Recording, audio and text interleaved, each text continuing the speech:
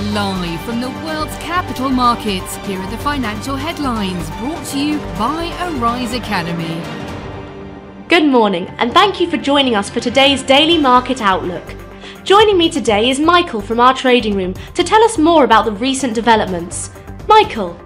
For much of the global economy, 2023 is going to be a tough year as the main engines of global growth, the United States, Europe and China, all experience weakening activity. The head of the International Monetary Fund said. The UK is enforcing a tax exemption for foreign investors purchasing crypto through local investment managers or brokers.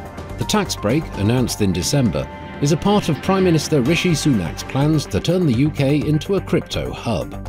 Tesla just reported 2022 year-end vehicle production and delivery numbers. In the fourth quarter, Tesla reported deliveries of 405,278 vehicles. That brings Tesla's 2022 full-year deliveries to around 1.31 million vehicles. The euro-dollar pair dropped 0.3% in the last session. The ROC is giving a negative signal.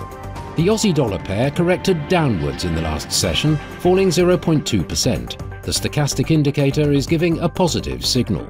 The pound-dollar pair fell 0.4% in the last session. According to the Williams indicator, we are in an oversold market. The Bitcoin-dollar pair rose 0.7% in the last session. The stochastic indicator is giving a negative signal. The US 3-month bill auction will be released at 16:30 GMT. The US 6-month bill auction at 16:30 GMT. Germany's unemployment change at 08:55 GMT. Germany's unemployment rate will be released at 08:55 GMT. Japan's foreign bond investment at 23:50 GMT. Japan's foreign investment in Japan stocks at 23:50 GMT. We hope that you've enjoyed today's Market Outlook. On behalf of all of us here, we wish you a productive trading day.